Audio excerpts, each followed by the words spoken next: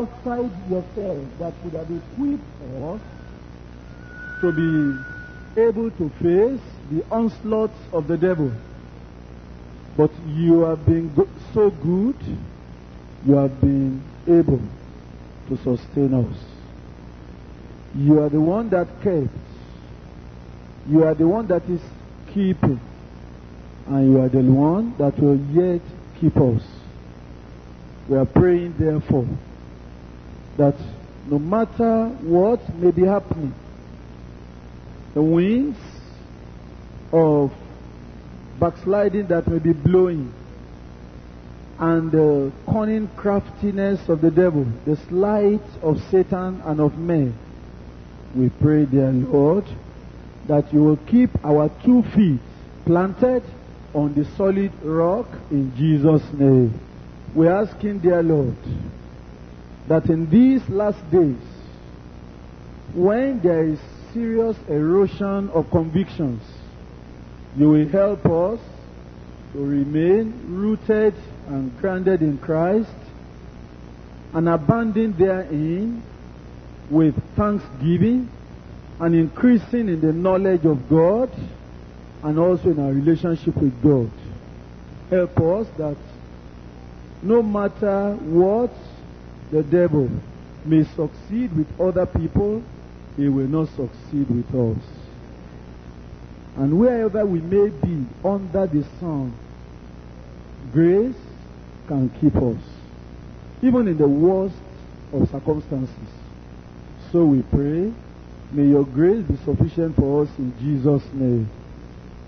Today, we ask that you will speak in serious, strong terms, and as well as simple ways, that we will never forget what you are saying in Jesus' name.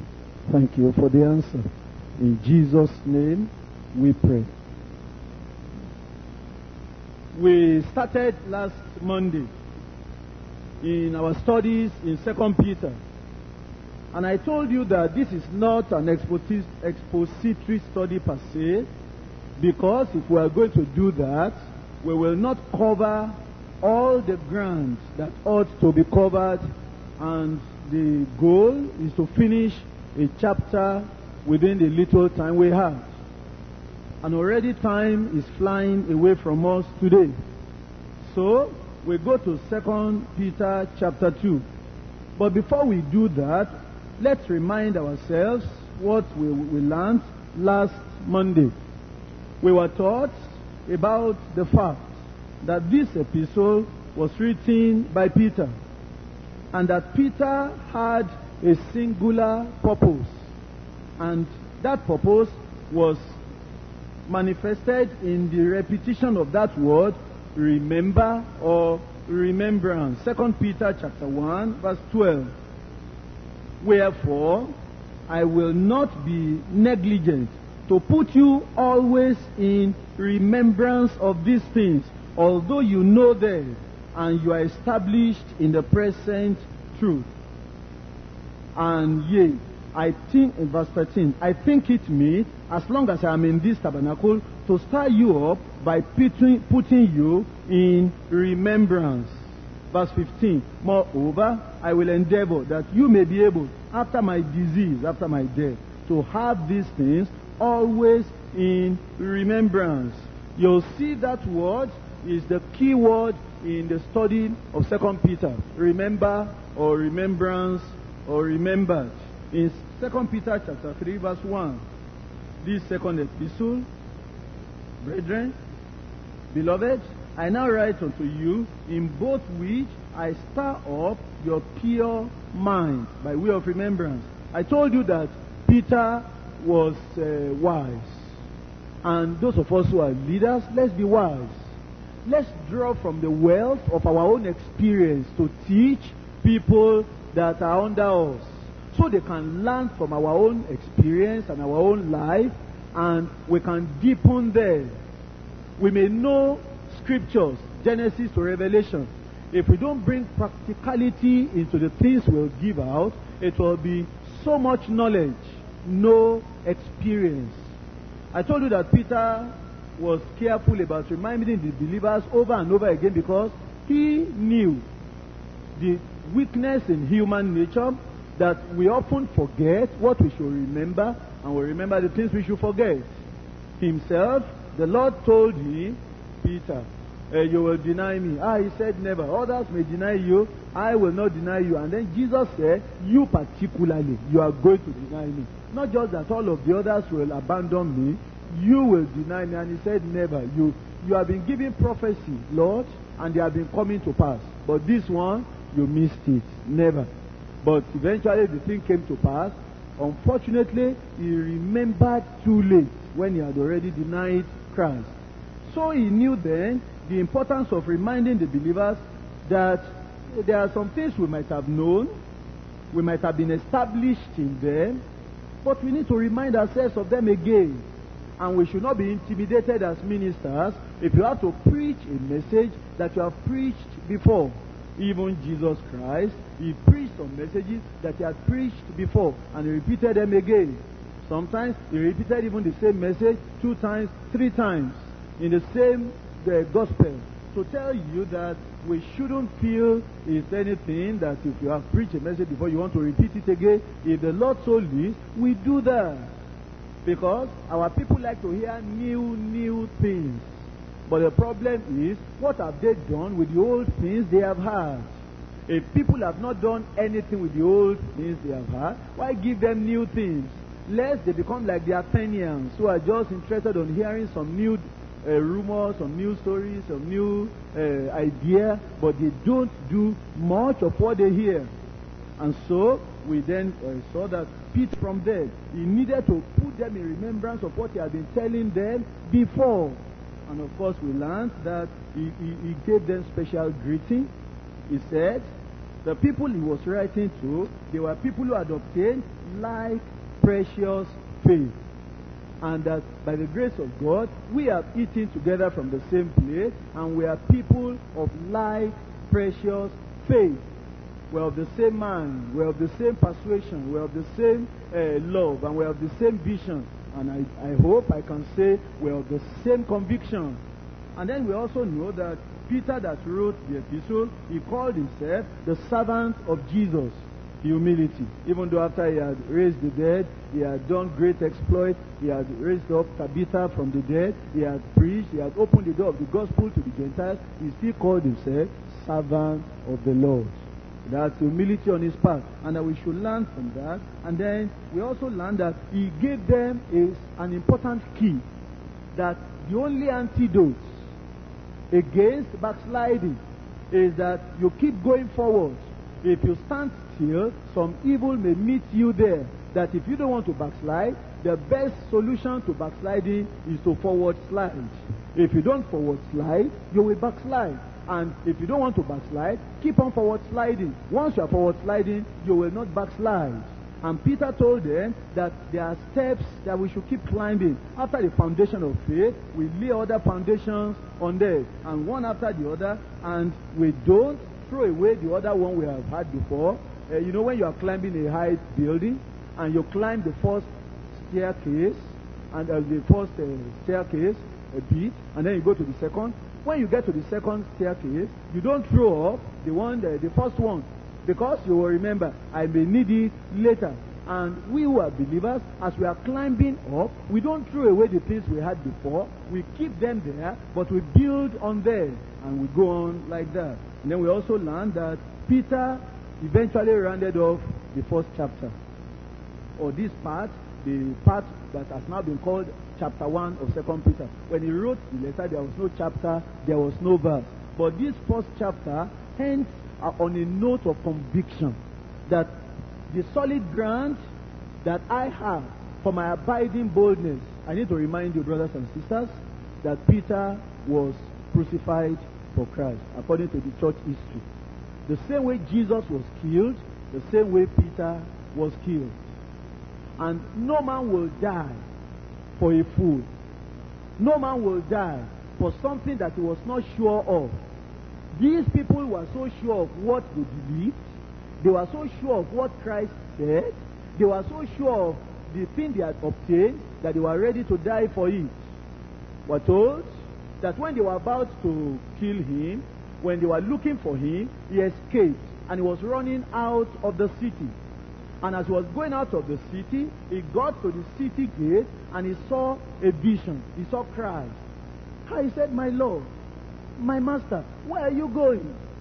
And the master said, "I'm going to the city." "Why are you going to the city?" He said, "To go and die the second time. Because you don't want to die for me, therefore I want to go and die again." And Peter understood the message. So he went back to the city and said, "I'm ready now. I will die." And when they were about to crucify him, he told those people, he said, "Please, it will be an insult to my master for me to die the way my master died. They crucified my master head up. Crucify me head down. Because I'm unworthy. I'm unworthy to die the same way my master died." And Peter allowed himself, to be, they put his head down, put his feet up, and that was how he died. Now, people could die for something like that because they were sure, they were certain, they were convinced of what they were dying for. Is your faith worth dying for?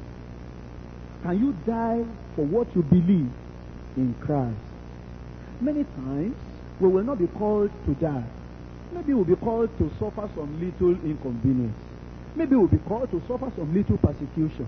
Maybe we'll be called to suffer some hunger, suffer some deprivation, suffer some difficulties.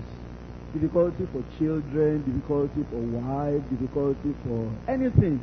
Difficulty for our body. Maybe we'll be called to suffer some pain, not even to die now. Can you suffer that for Christ? And that's why, Peter should know. When you are reading the letter of a person like this, you are talking about a man who had experience, a deep man.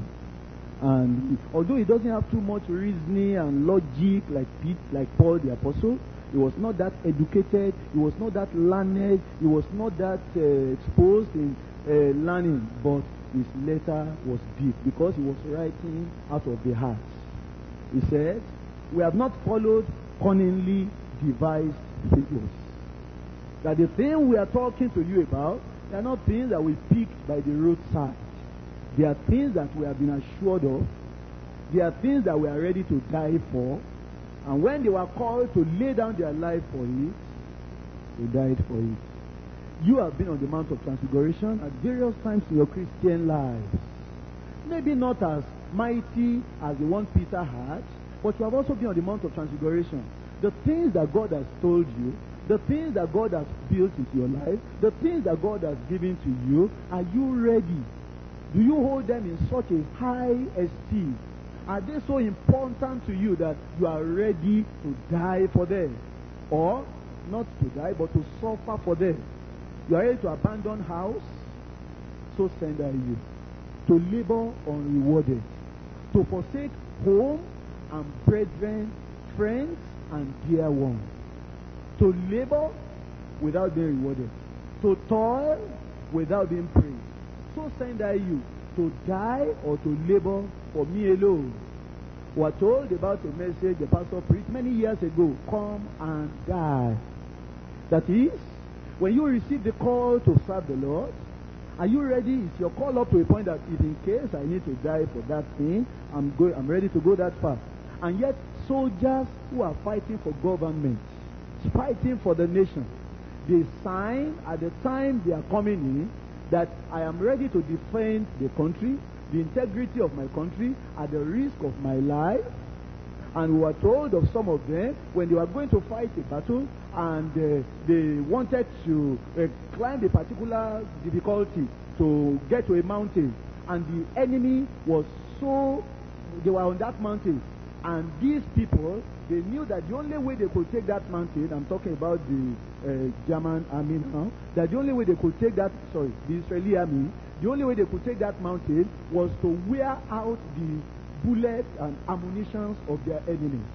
And so, they said, we need number, many people, thousands, so that they will just be going, they will be killed, but eventually the bullet of the enemy will finish. because the enemy cannot come down to go and rearm themselves. So we will wear out their bullets.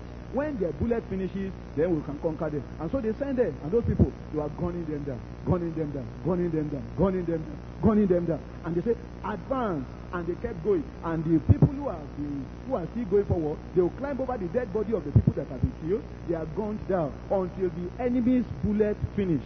Then the others who remain were able to take the battle.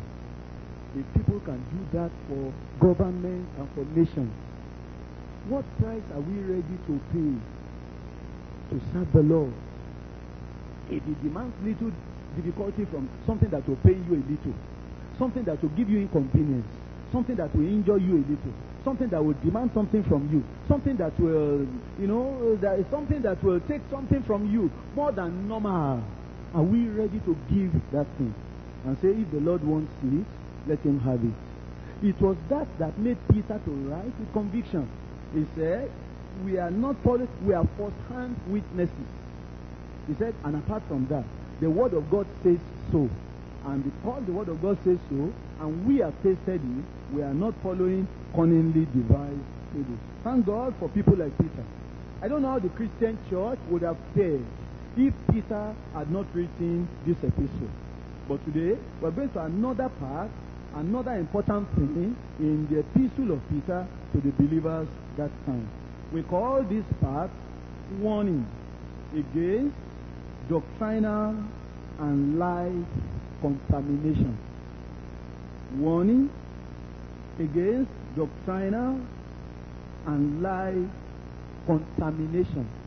Doctrinal contamination, life contamination.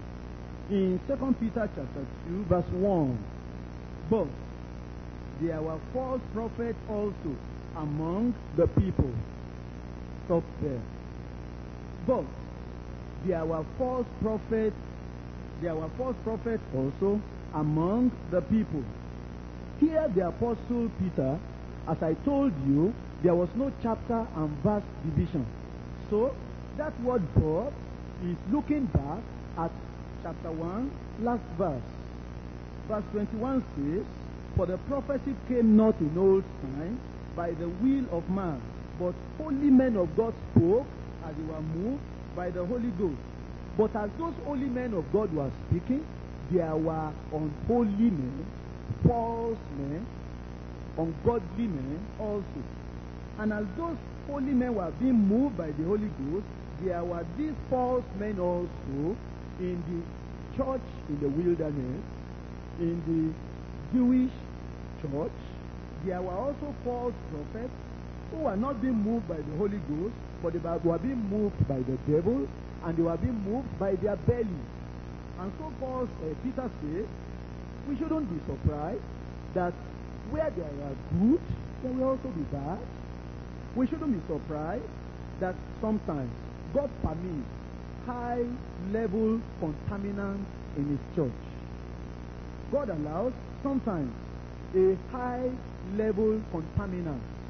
Maybe a former leader, topmost leader, highly respected, a key person, a major pillar in the church. God sometimes allows that person, maybe as backsliding, and God still allows that person sometimes to come into the church. A high-level contaminant. God could prevent it, but God will allow it. Why does he do that? He does that sometimes for a reason. In 1 Corinthians chapter 11. 1 Corinthians 11, verse 19. For there must also be heresies among you, that they which are approved may be made manifest among you. Oh, it says, there must be heresies. How do we know? Those who are sincere, those who are right, those who are doing well, those who are strong, those who are standing still by truth. If there is no test to prove, to test, to find out whether we are all standing, if God does not allow a contaminant to come, how shall we know how many of us are still holding on the truth? A God does not permit a false prophet to teach his false prophecy and teach his false doctrine in our midst. How shall we know? Those of us who are still standing, God allows it sometimes that the false prophet comes, the false teacher comes, not because God wants us to follow him, but God wants to find out whether we are still standing. Jeremiah chapter 35, long passage, I will not read it. You remember the sons of Rechab, verses 1 to 6. God gave instruction to Jeremiah. He said, Jeremiah, stand up. Go to those people. Get pots full of wine. Get them into the temple. Don't give them the wine in the hotel. Don't give them the wine in the idol house. Take them to the house of God and tell them, this is house of God. Me, I am man of God. A nationally acclaimed prophet. And now I'm telling you, drink wine. And those sons of Rechab, they said, yes, this is house of God. Yes, we respect you, Jeremiah. We will honor you. We know you are a man of God. But, sir, we have an instruction from our Father that others may, we cannot. Wine, we are Nazarites unto God. A Nazarite cannot take wine. Others may take it, but for us, it's taboo. No, you must take it. Am I not the prophet? He provided them cups.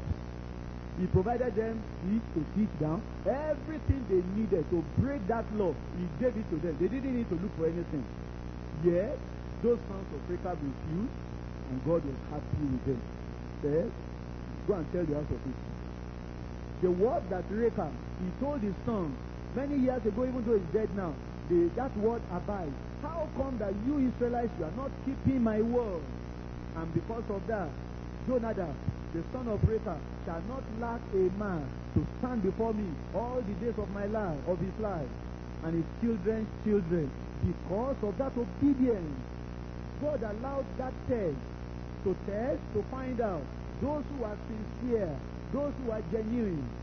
We are told that those who build big edifices, strong houses, when they finish the decking, they will take that decking, take something, a very, very powerful machine, and begin to knock that decking.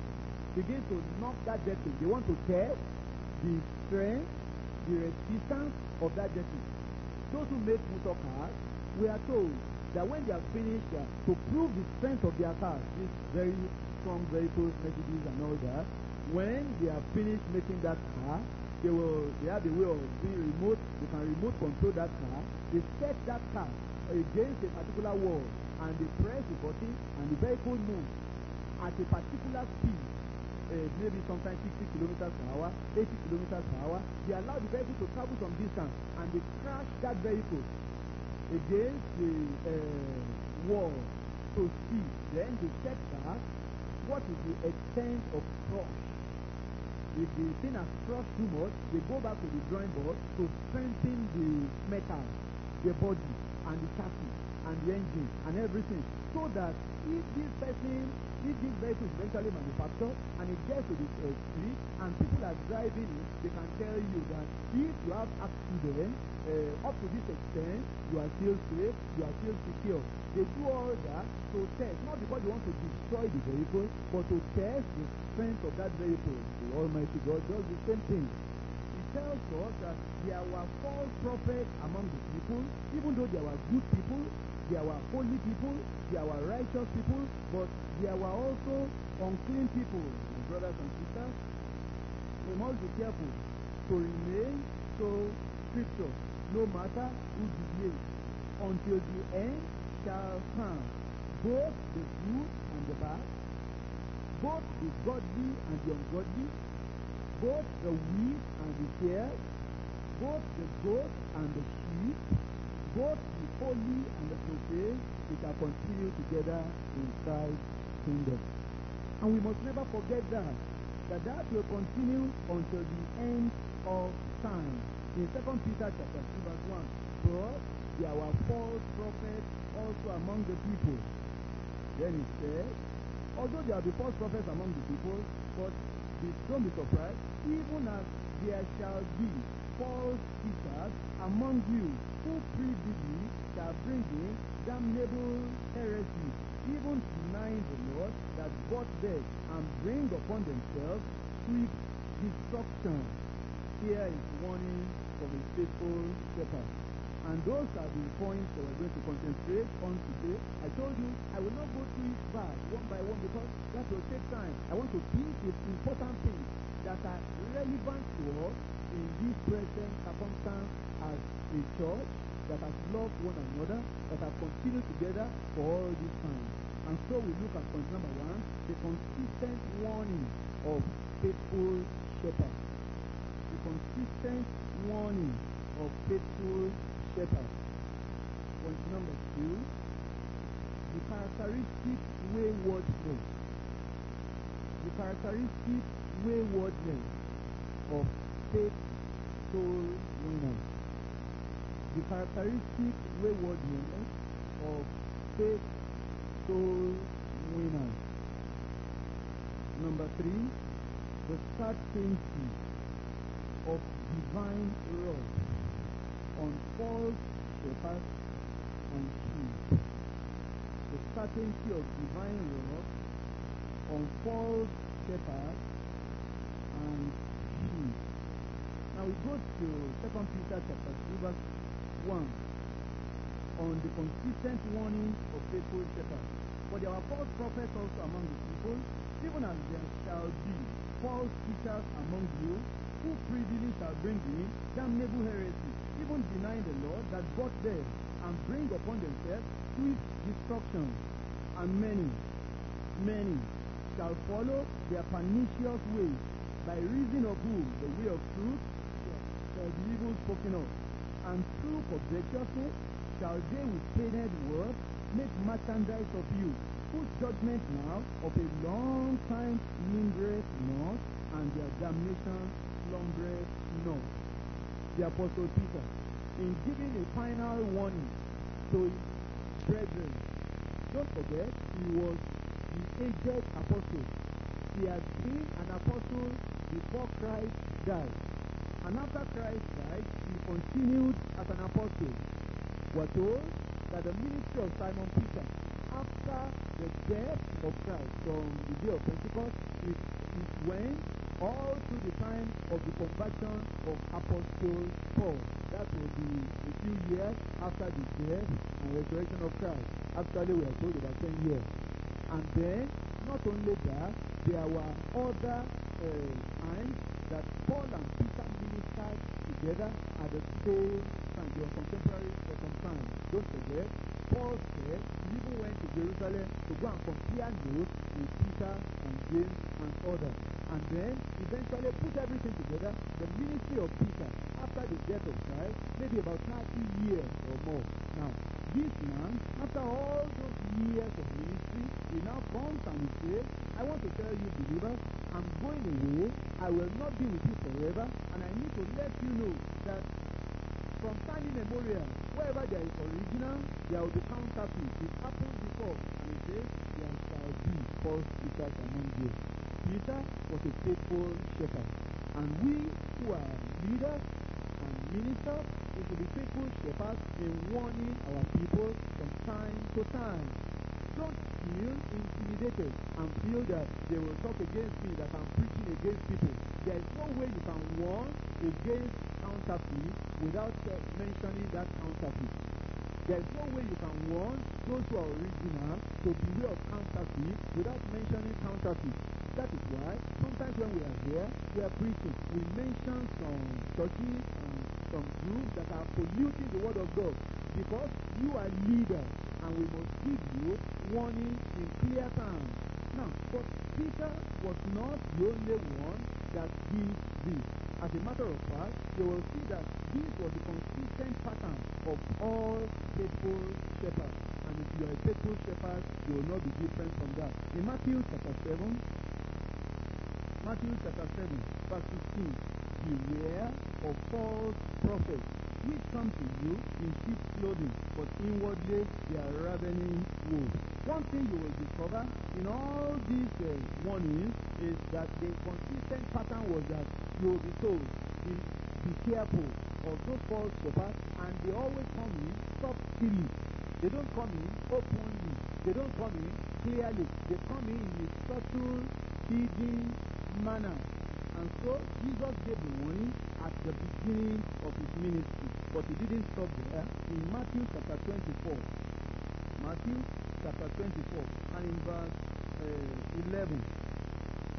And many false prophets shall rise, and they shall deceive many. You see the warning of Christ. He told the people, he said, look here, there are many false prophets that will arise. They will come up and they will deceive many, not a few.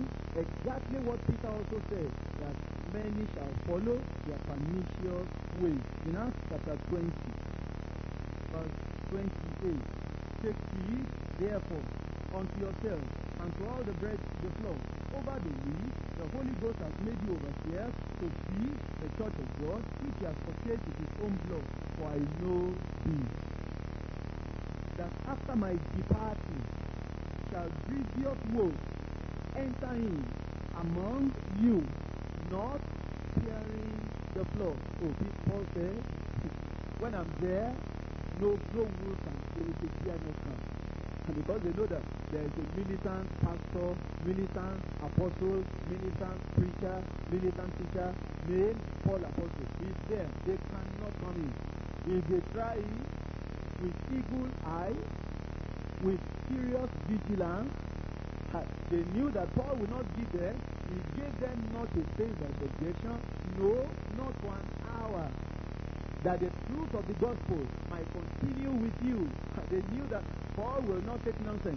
Any slight deviation by an inch, he will talk. He will cry. He will not say, okay, it doesn't matter if it's slight deviation. He will not take nonsense. But Paul said, fasting is a part of our normal experience in life. We can never continue together forever and ever if something does not separate us, if transfer does not separate us, if any other death at least can separate us. And Paul said, in my own case, I'm going away from you, but I know something will happen after I've gone. Is it not painful for you as a pastor to know? And Paul knew, he said, even though I'm here now, I know when I leave, something is going to happen. And he told them ahead. And that thing happened. If you read the history of those churches in Asia Minor, Ephesus, where Paul ministered, and all those other places, that thing happened. The Nicolaitans came, the false doctrine, the doctrine of Balaam came, all those things came in. But Paul warned them. He said, grievous wolves will come, and they will not fear the flock. Verse 30 said, those grievous wolves, it should have been painful enough if they were coming from outside. He said, they will not only come in from outside, even from within you also. Verse 30, also of your own self shall men arise. I wish he had given them chance to say, Rabbi, is this I? Is this I? He didn't give them chance. But he told them, he looked at their faces. He said, among you, some people are going to rise up when I leave, and they are going to be speaking some perverse things, turning all that I have told you before, and turning the grace of God into lasciviousness, and corrupting the word of God. What is their goal? They want to draw disciples after them. What they could never do if Paul was there. What they would never try if Paul was there. Once Paul is away, they say, that man has gone. Now, we are going to have our own disciples now. And Paul warns them, faithful shepherds, let's be faithful. Let's be faithful. And I'm warning you, faithfully, I'm following the footsteps of those who have gone before, that we should be on the lookout, be on the watch out for the wolves coming from outside, and maybe wolves from inside. But I pray it will not happen. Now in 2 Corinthians chapter 11, and in verse 13, for such are false apostles, deceitful workers, transforming themselves into the apostles of Christ. And no marvel, For Satan himself is transformed into an angel of light. Therefore, it is no great thing if his ministers also be transformed as the ministers of righteousness, whose end shall be according to their work. He said, look here. He said, don't be surprised. The enemy, the devil, will come. False apostles, deceitful workers. You know what that means? False apostles, they have false ministry gifts. Deceitful workers, they are ordinary workers. When we are talking about who, you think it is only those who have pulpit alone that can come in? You think it is only people who can preach on Sunday or Tuesday or Friday alone that can be deceitful, that can be used by the devil? Oh no, deceitful workers. A lady came to my house, a sister actually, about last week. I met her somewhere and I said, you left church. Why did you go? I said, I know you don't have problem with the church. Because I knew some stories about her. I know it's because, this area of your life, I said, but we still love you. Don't forget all that we have told you, all that we have taught you. I said, my house is still open. And then you can come.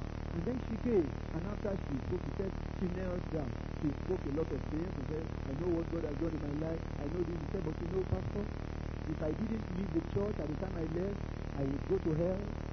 Because the closest, one of the people that I saw as leader, people that I saw as people that I should look up to, he said, if you know what that person did, that for a long time now, you see, I will be afraid when I come to church. I'll be so afraid because I was afraid. Suppose this thing is known.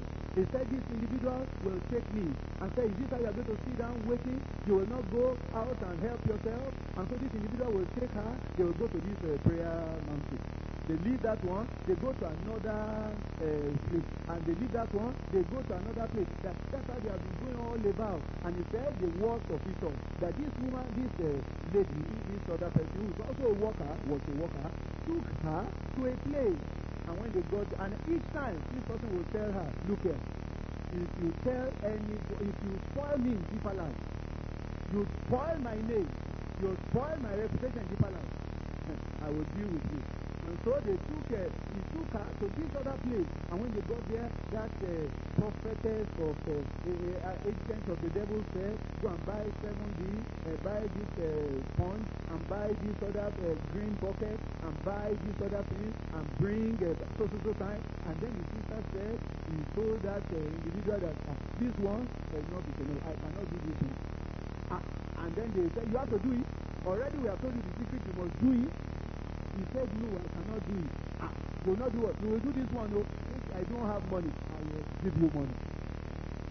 I don't have the material. Don't worry, I will buy it for you.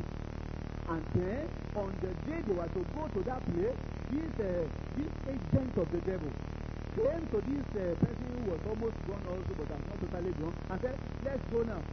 Brute beasts, made to be taken and destroyed, they speak evil of the things that they understand not, and they shall utterly perish in their own corruption, and they shall receive the reward of unrighteousness, as they that count it pleasure to riot in the daytime. Spots they are, and blemishes, spotting themselves with their own deceivings, while they feast with you, having eyes full of adultery, and that cannot cease from sin, beguiling unstable souls, and heart they have, exercised with covetous practices, cursed children, which have forsaken the right way, and they are gone astray, following the way of Balaam the son of Bosor, who loved the wages of unrighteousness. But he was rebuked for his iniquity, the dumb are speaking with man's voice, forbade the madness of the prophets. These are wells without water, clouds that are carried with a tempest, to whom the mist of darkness is reserved forever. For when they speak great swelling words of vanity, they are lured through the lust of the flesh, through much wantonness, and those that were clean escape from them do live in error, while they promise them liberty. They themselves, they are the servants of corruption. For of whom a man is overcome, of the same is he brought in bondage. We'll stop there for the meantime. Here we are told the characteristics of these fake soul winners. Why do we call them fake soul winners? The reason is because they are winning people from Christ who have been with Christ. The genuine soul winners and winning people who are away from Christ, and they are bringing them to Christ. But these fake soul winners, they win people who are already with Christ away from Christ. Some of them, they are ex-deeper lifers. They have preached, led, ministered, eating in deeper life retreats and programs. But they are looking for discontented deeper life people. They are looking for dissatisfied deeper life people. They are looking for disciplined, maybe a deeper life member that has been disciplined, and those are the people they are doing evangelism to. They are always on the lookout. Whenever they see maybe there is a member of deeper life, they see that he didn't go to Tuesday Bible study. They watch. This person didn't go to Bible study. The following Tuesday, they pass in front of his shop or a shop, or they pass in front of his house. Tuesday Bible study is still not in church. They go to him. He say, my friend, he say, you know, I love you. And there are some things I want to tell you, because I know you may not know, but I think I like you to know. You know that I was in deeper life before. Now, you didn't ask me why I left. The reason I left is because if you know things in this our deeper life, you will know that there is no church that is holy anywhere. They will then begin to, because since you didn't go to Bible study, you must have Bible study somehow. So, they get you. And they begin to tell you things. I will soon tell you the things they talk about that are not true. And then, maybe somebody did something deeper life, and the pastor or the leader says, go and sit down. They go to that person. They say, that's what I've been telling you people. You don't know this, what the way they have done that. Does it show love? Where is the love in what they have done now? See the way they even ask you to go and sit down. They don't even love you. That's what I'm saying. Only doctrine they have in their church. They don't have love. That, see now, this thing you have done is not worthy of discipline. But why do you need to be disciplined for in that one? There's nothing wrong in what you have done. I'm not saying that one should be doing bad, but I'm only telling you that actually what they have done, they are too hard. They are just following zombie. They only know if you do wrong, straight line, follow that straight line. If you miss that straight line, they just put you aside. If one continues in that kind of a church that you are not sure, you are not secure, you don't know when they can discipline you, one may not even get to heaven. That, you know, where that was the way I was too. I also thought that Deeper Life was the only church until recently. That I found that there are places where they will still discipline you, but their own discipline does not belittle you. Their own discipline does not cut you down. Their own discipline does not break your back. Their own discipline does not make you sorry for your sin. And they will say things, and then they will gradually, and the more you hear of that, and they, like Absalom, they steal you away. Brothers and sisters, these people, they are looking for trophies that they are going to lay down at the foot of their pastor in their newfound assembly. And they will say, I have brought one of them. Those Deeper Life people, we will get as many as we can get. And if we have to tell lies, if we have to say things that are not true against their general superintendent, if we have to say anything that is not true against their leaders, that church, we will show them that they don't know how to do evangelism. Brothers and sisters, when you see people like that, those are fake soul winners. Those are not sent by God. They are sent by the devil. Now, how do you know them when they come? Their characteristics. Number 1, in verse 10, they walk after the flesh in the lust of uncleanness. They come to you and they don't preach messages that will make you to deny the flesh. They don't say things that will make you to really walk in the spirit. They don't say things that will make you feel. Somebody told me that the reason I don't like to come to your church is that I don't like to feel guilty. If I go to our church, that's your church, they make one feel too guilty and I don't want anything that will make me feel guilty. I don't want anything that will trouble my mind. I want to have peace. Peace? They don't like you to preach things that will crucify the flesh. That will tell them that flesh is an enemy and the flesh must not be pampered. The flesh must not be patted on the back. The flesh must be crucified. They want you to say things that will please the flesh. But the Bible says they walk after the flesh in the lust of uncleanness. If anybody tells you that there's no need for self-denial again, anybody tells you that he will tell people not to wear this kind of dress, that there are too many do's and don'ts, what do they mean? Leave anybody to wear what they like. Leave the sisters to wear dresses that leave their chest. Leave the sisters to wear dresses that are so tight on their bodies and that expose the contours of their body. Leave the sisters to wear things that expose their lap. Don't we all have the Spirit of God? Why should we put people under bondage? Now, once they are talking like that, you know that these are deviants. They have deviated from the truth. He may be a preacher in Deeper Life before. He might have preached in Deeper Life Congress before. That's the highest meeting of Deeper Life, at least as at now. He might have preached in that before. He might have preached in any meeting before. They walk after the flesh. Somebody preached many times before. And then began to pick the girls in the church one by one until he had finished with 13 women in his church. And messed up, all of those people. Still keep on preaching.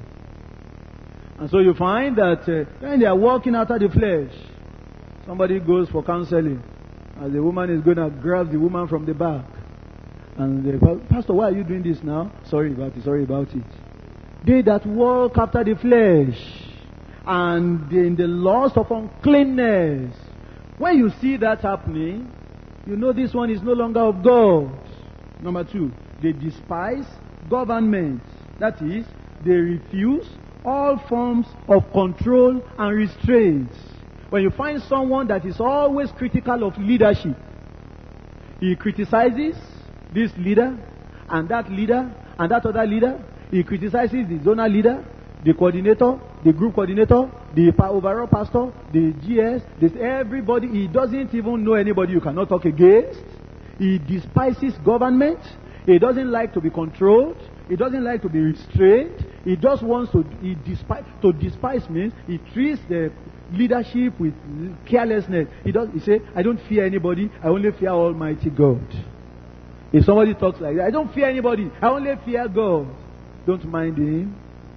Don't mind her. He doesn't fear anybody. He doesn't fear God. Have you read your Bible? Love the brotherhood. Honor the king. Or something like that. Fear God. It's the same thing together. If you fear God, you honor and you fear the king. And you find that he despises government. I want to tell you, I don't know whoever is coming. He may not have much, he may not be anything, but if he's sent by God, sent by the leader, that's the man. And if anybody despises him, or despises her, or despises government, already that individual is going astray. They despise government. Then, number 3, presumptuous. He says they are presumptuous. Presumptuous are they. That means they are bold, daring, headstrong, fearless, in a negative sense now. Self-willed, self-sufficient, following their own opinions, which no authority can induce them to relinquish. They follow their own opinion. No man on earth can change their mind, not even their leader. Such people, they despise government. Presumptuous are they. Then it says self-willed. Those are the marks of fake people. Self-willed, presumptuous. Then it says number 4, they are not afraid to speak of dignities. Then it says in verse 11, whereas angels, which are greater in power and might, they bring not railing accusation against them before the Lord. But these, as natural brute breeds, made to be taken and destroyed, they speak evil of the things that they understand not. Brothers and sisters, before I explain verse 11 to you, let me talk about verse 12. It is not everything in deeper life you understand. I hope all of you know that. Location pastors, local government pastors, it's not everything in deeper life you understand. Group coordinators, it's not everything in deeper life you understand. Myself, it's not everything I understand. Maybe I know more than most of us, but I don't know everything. And if you don't understand something, keep your mouth shut. Don't talk about it. The Bible says, these people speak evil of the things that they understand not. How many people have spoken many, many things? Later they realize their foolishness. But restitution becomes difficult. If you don't understand something, keep your mouth shut. Say, I don't understand it. What do you think about this matter? I don't think anything because I don't understand it. I told you when we came back from Congress, I said many things are going to be happening. After that Congress, I said things are going to be happening. I said we have not had the last. I told you here in this pulpit. And those things are happening and here and there and all over the place. I told you before. I remember. And I told you at that time, keep your mouth shut. Many things are going to be happening. You will hear about this. Especially those of you who probably you travel up and down or you have access to other people. You go about, you hear things. Don't go about listening for things. Satan will preach to you. You will hear things. And if you speak about what you don't understand, you join the group of these people the Bible is called talking against. Then in verse 11, to understand verse 11, you have to follow me to Jude. Jude, in verse 8. Likewise also, these filthy dreamers defile the flesh, despise dominion, and speak evil of dignities. Yet Michael the archangel, when contending with the devil, he disputed about the body of Moses. He does not bring against him a railing accusation, but he said, the Lord rebuke thee. But these speak evil of those things which they know not. But what they know naturally as brute beasts, in those things they corrupt themselves. Parallel passage to 2 Peter. What he's telling us was that when Moses died, now Old Testament does not tell us this. This is revelation. This is inspiration. These people were not there, but the Holy Ghost told them what happened. That when Moses died, God buried him. But before the thing was done, the Israelites were down there, and Moses was up there. And when he died, his body was on the ground like this. Before the angel will come and take him to heaven, the devil had got there before the angel. And the devil said, this one belongs to me. And as the angel wanted to take, he said, stop there. And although we are not there, we can almost imagine he would have been saying, this one belongs to me. He's a murderer. He killed a man. Have you forgotten?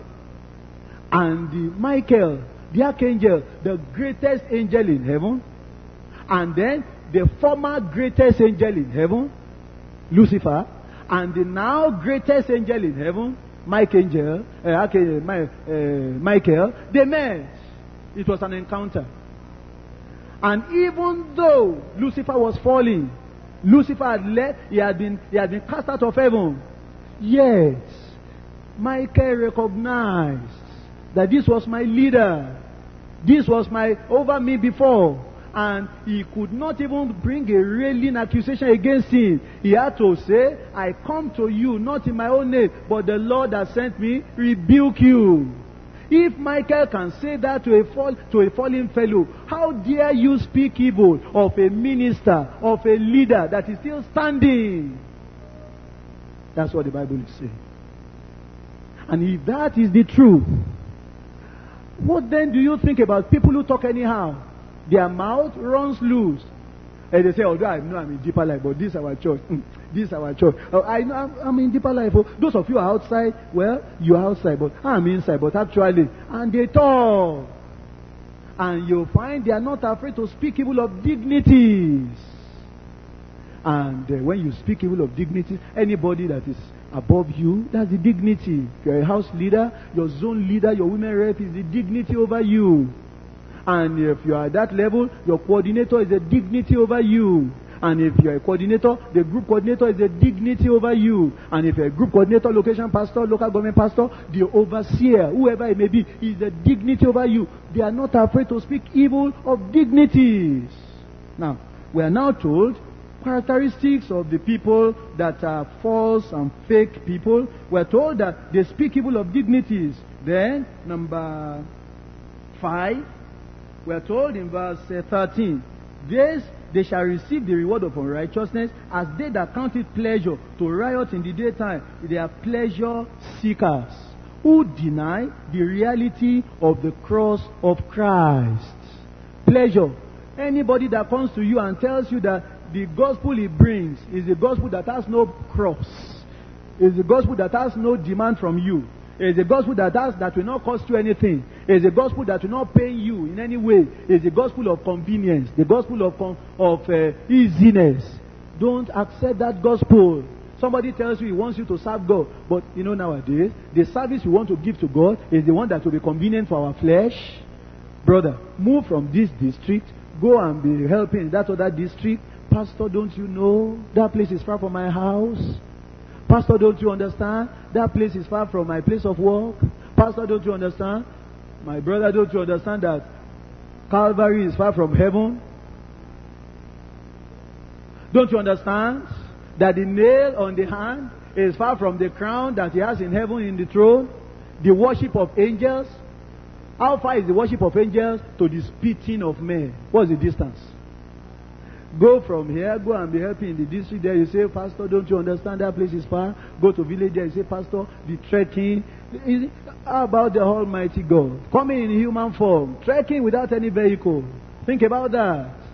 And you see, the Bible tells us, these people, they have pleasure. They are looking for pleasure, not pain at all. And then we are told, number 6, they are impure, immoral, and corrupting. Verse 14 tells us, these people, before we go to verse 14, it says, spots they are blemishes. These are people that defile you.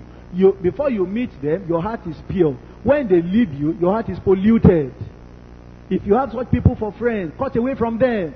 They always have a story to tell. By the time they finish their story, you are pure before they came. By the time they come, you are unclean. Your mind is become disturbed. And I've known people like that.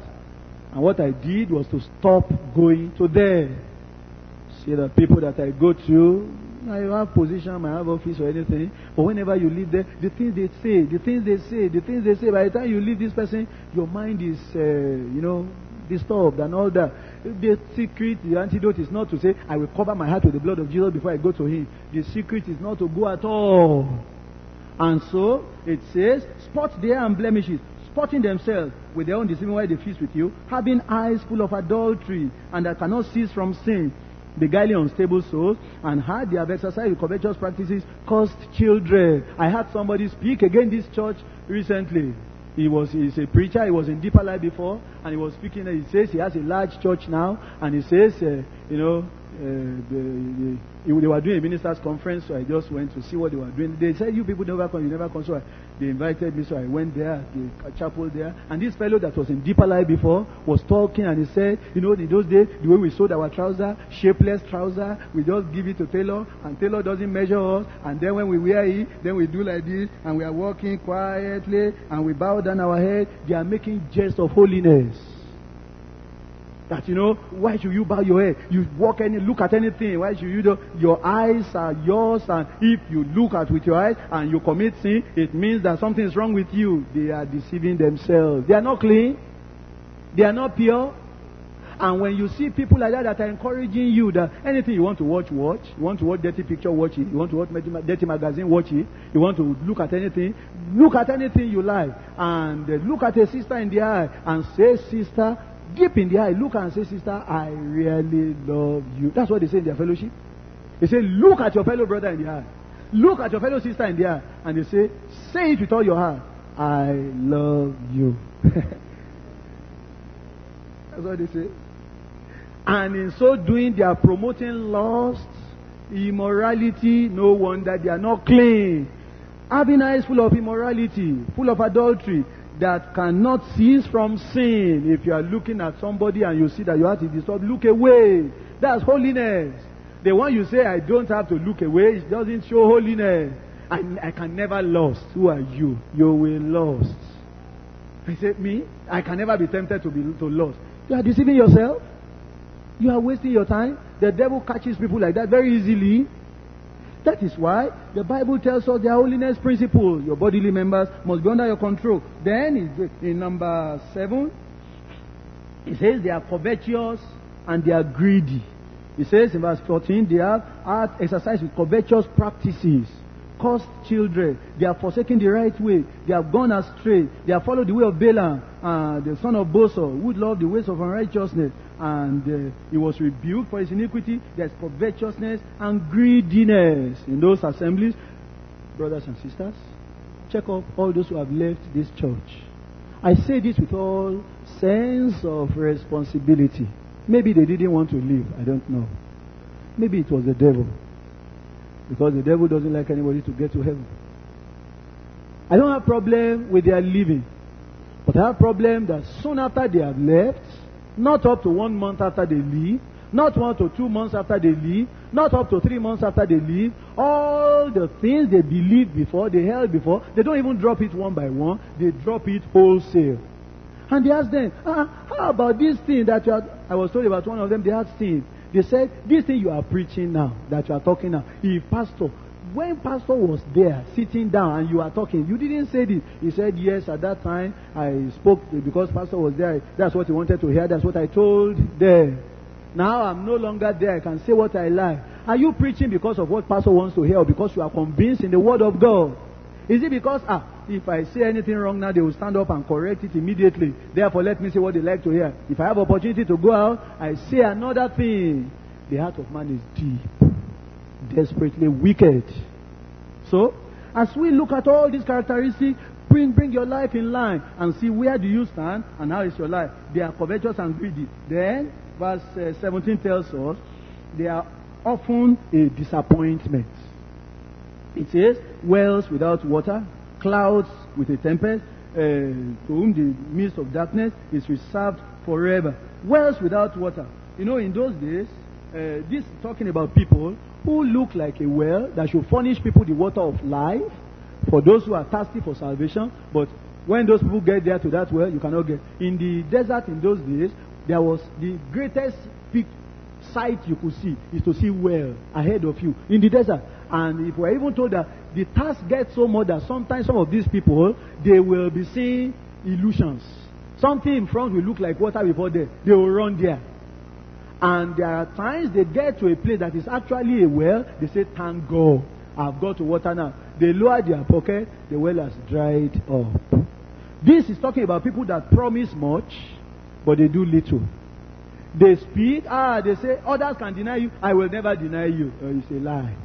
They say, I believe these things that we are talking about, but actually in their heart, they don't believe. There are wells without water, there are clouds without rain, and there are tempest that is carried about, and there are disappointment. Then, number 9, they seduce the unwary, the careless, and they bring them back into bondage, those who have been made free from sin and error. Those who had escaped sin and error before, they bring them back into bondage. They bring them back into bondage. That's verse 18. Then number 10, which is the last one, they are backsliders who are looking for ample company on their pilgrimage to hell. Are looking for company, verses 19 to 22. They will be promising people liberty, but they themselves, they are servants of corruption. And they themselves, they are under the bondage of the devil. And they were believers before, but they have gone away. My brothers and sisters, as we come to the church, stand by the grace of God. In case anybody stands up here later and says that holiness is not so, and says that the word of God is not so, don't believe them. Don't follow them. If anybody rises up here and says, by the virtue of your position I've attained as this or that, and he begins to tear down the truth of the word of God. I remember the way the GS said it some time ago. He said, if he dies and he goes home, and somebody gets there and he begins to, say some things and tear down the word of God, he said, some of you sisters over there, I hope you will get up where you are and you come to the front of the altar here and begin to pray against that individual. That God will judge him as he's there. And he said, you ushers, you will get up where you are. Come and withdraw pulpit. You electronics people, remove your microphone from him. So that he will not send people to hell. May the Lord help us. I believe God will keep you. I believe God will keep us. Yes, people may fall, they may deviate, but grace is available to keep us. I go to the last point before we pray. Certainty of divine wrath on false shepherds and sheep. False sheep. There is the judgment of God upon false shepherds and false sheep. I go to 2 Peter chapter 3, verse 4. For if God spared not the angels that sinned, but cast them down to hell, and delivered them into chains of darkness, to be reserved unto judgment. And he spared not the old world, but he saved Noah the eighth person, a preacher of righteousness, bringing in the flood upon the world of the ungodly, and turning the cities of Sodom and Gomorrah into ashes. He condemned them with an overthrow, making them an example unto those that after should live godly. And he delivered just Lot, vexed with the filthy conversation of the wicked. For that righteous man dwelling among them in sin and hearing, he vexed his righteous soul from day to day with their unlawful deeds. The Lord knoweth how to deliver the godly out of temptation, and to reserve the unjust unto the day of judgment, to be punished. The Lord is telling us here that the judgment of all false professors, preachers, is sure. You may hear of some big names that have been old time people in this church. We respected them, we honored them, while they continued in the truth. When they deviate from the truth of the Word of God, we don't give them any single respect in their falsehood. We don't abuse them, or we don't listen to them. We don't honor them. In whose eyes a vile person is contemned. But honor them that do what? That fear the Lord. Only those who fear the Lord is people we should honor. Don't honor anybody who doesn't fear God. Here we are told about the judgment of false professors. Verse 12. But these, as natural brute beasts, made to be taken and destroyed. That's their judgment. That they speak evil of the things that they understand not, and they shall utterly perish in their own corruption. That's their judgment. Verse 17. The latter part of verse 17. To whom the midst of darkness is reserved forever. That's their judgment. Verse 21. For it had been better for them not to have known the way of righteousness, than after they have known it, to turn from the holy commandment delivered unto them. That's their judgment. And in verse 3, and through covetousness shall they with feigned words make merchandise of you, whose judgment now of a long time lingers not, and their damnation slumbers not. What that means is that damnation is coming, surely. If God spared not the angels, he will not spare all the apostates. If God spared not men in the days of Noah, he will not spare all those who deviate and they don't repent. If God did not spare people in the days of Sodom, remember, Sodom had no Bible. And if God spared not people who had no Bible, do you think he will spare those who have Bible and they turn it upside down? He will not. He will not clear the guilty today if they refuse to repent. In all the cases I've cited to you, Noah, Sodom, and the angels that fell, the judgment of God was, number one, impartial. Number two, unsparing. Number three, fierce. Number four, total. But thank God. Number five, discerning. The judgment of God that came upon the angels that sinned was impartial.